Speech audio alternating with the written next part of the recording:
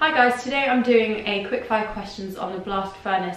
As always with quickfire, do pause it, think about your answer and see if it matches with my idea of the perfect answer. So let's start with, what is the blast furnace actually used for? And that is that the blast furnace is used to extract iron from iron ore. What is the name of iron ore?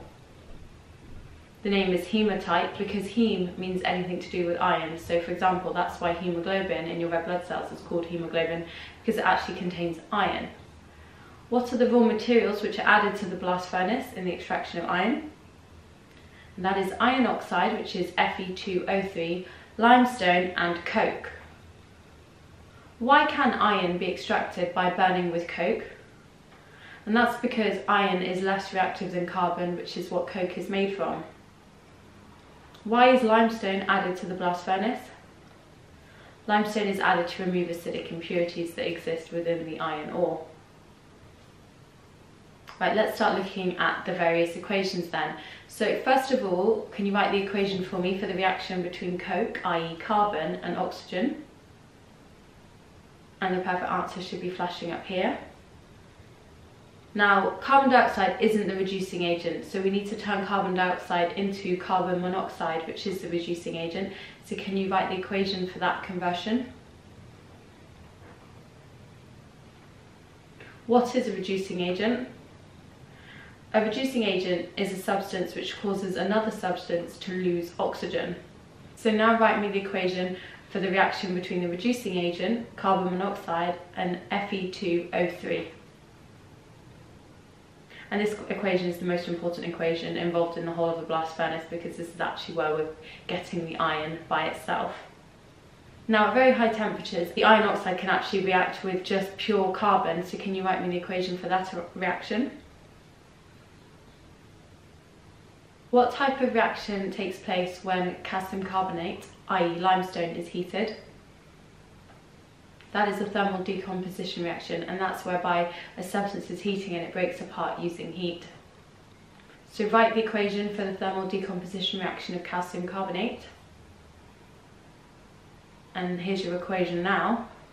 Now write me the equation for when the calcium oxide reacts with the acidic impurities, which is silicon dioxide. Now, the product here is called calcium silicate, which is otherwise known as slag. The way to remember its formula is it's the same as your calculator, so it's like Casio, and you need to write Casio3, and that's the formula of calcium silicate. Just make sure you've capitalised all the start of the element symbols names.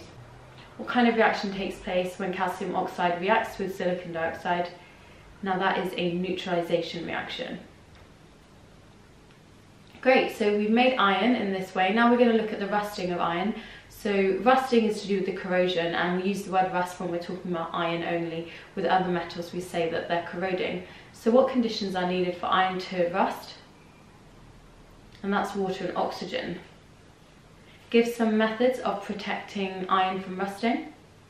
So you could paint it, you could cover it in oil, you could cover it in grease, you could add zinc to it. Why does painting prevent rusting? And that's because it creates a barrier. Now we're going to get a bit more complicated. What's it called when zinc is used to cover iron?